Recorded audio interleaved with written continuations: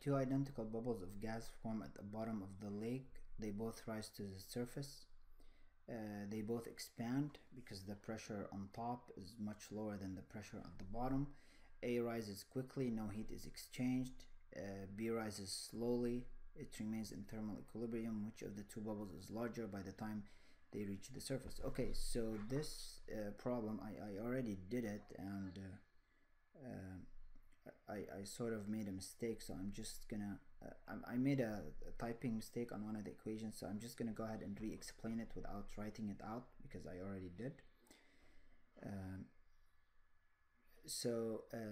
This here is a clear case of isothermal versus adiabatic expansion of an ideal gas.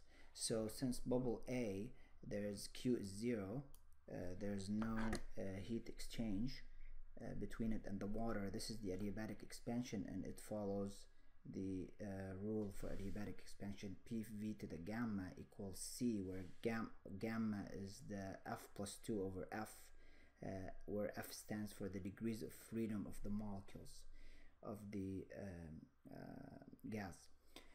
Now clearly F is an integer and it's positive, so F plus 2 over F has to be greater than 1. This will become important in a minute when I do the comparison.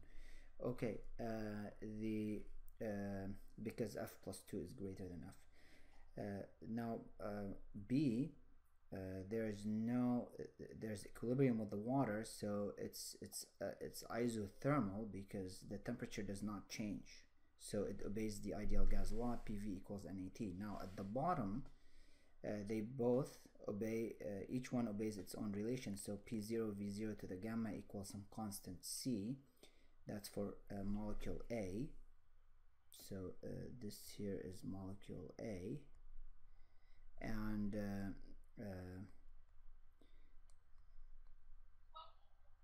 this here, the second one is molecule B, and I called P0 V0 the pressure and the volume at the bottom of the lake. That's where they were, where both they were. Now when they rise to the surface, A will become P1, the pressure on the surface, times V, whatever the volume of A is, raised to the gamma, that's equals C. So I equated them together here, and I solved for VA, right? Because you know, the product is the same of P0 V0 to the gamma, and after I did that, I got VA to as a function of P0 V0 and P1.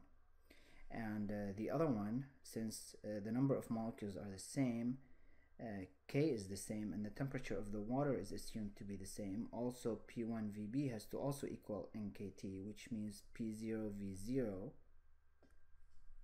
has to equal P1 VB. So that means VB, the volume of molecule B at the surface, will equal P0 V0 over P1.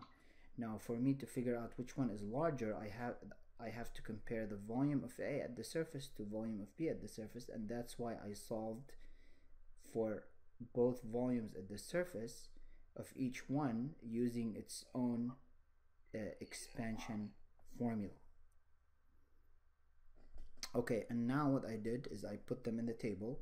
V0 is the same in both, so it doesn't count. So technically, if I combine these two terms together, I'm looking for, so this is the formula I got up there. I just V0 gamma raised to the 1 over gamma becomes V0, and P0 over P1 raised to 1 over gamma, and on the right hand side P0 V0 over P1. V0 doesn't count because it's in both terms, so it remains to compare the pressure terms, and whichever one is larger will have a larger volume. And so on the left hand side for VA, P0 over P1, 1 over gamma. Now we know that the pressure at the bottom is much larger than the pressure at the surface, so this ratio here is greater than 1. Now we already said above that gamma is greater than 1, so 1 over gamma will be less than 1. So here we have a number inside which is greater than 1 raised to a number that is less than 1. As an example, 5 raised to the 0.2, whereas on the right hand side we have the same ratio greater than 1, but that's raised to 1. Which one is bigger? Well, clearly when you raise any number greater than 1 to a number less than 1, the number gets much smaller, and therefore this side wins.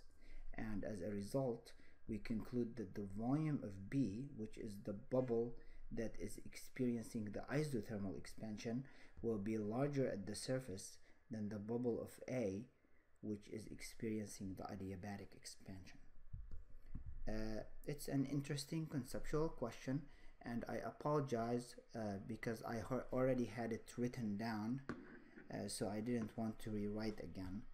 But hopefully I've explained it in a way that makes sense and adequate for what it's trying to highlight and point out.